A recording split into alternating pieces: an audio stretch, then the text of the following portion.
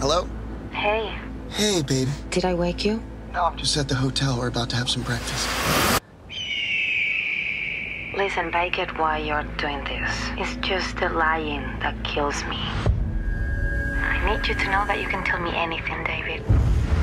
David? Yeah, I gotta call you right back. Is everything okay? Yeah, everything's fine. Okay, I love you, bye. Hey! What? Look! Go! My name is David Packhouse. I'm 22 years old, and I'm an international arms dealer. 6 months ago, I was a massage therapist in Miami Beach.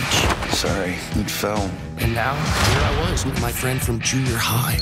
I think you should come work for me. I'm against this war. This isn't about being pro-war. This is about being pro-money. How did two 20-something young men land a $300 million Pentagon contract? You told me you guys were selling bed sheets. I also told you that we're selling other stuff, too. I thought you meant pillows. God bless Dick Cheney's America!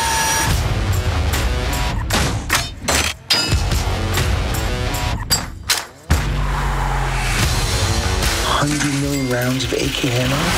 He can fill the whole order.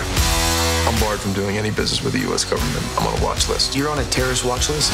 Do you work for Homeland Security? Relax, bro. This is the job, to do business with the people the U.S. government can't do business with directly. We're on the verge of making $300 million. Is that legal? It's not illegal. I'm not a bad man, but in certain situations, I have to ask myself, what would a bad man do?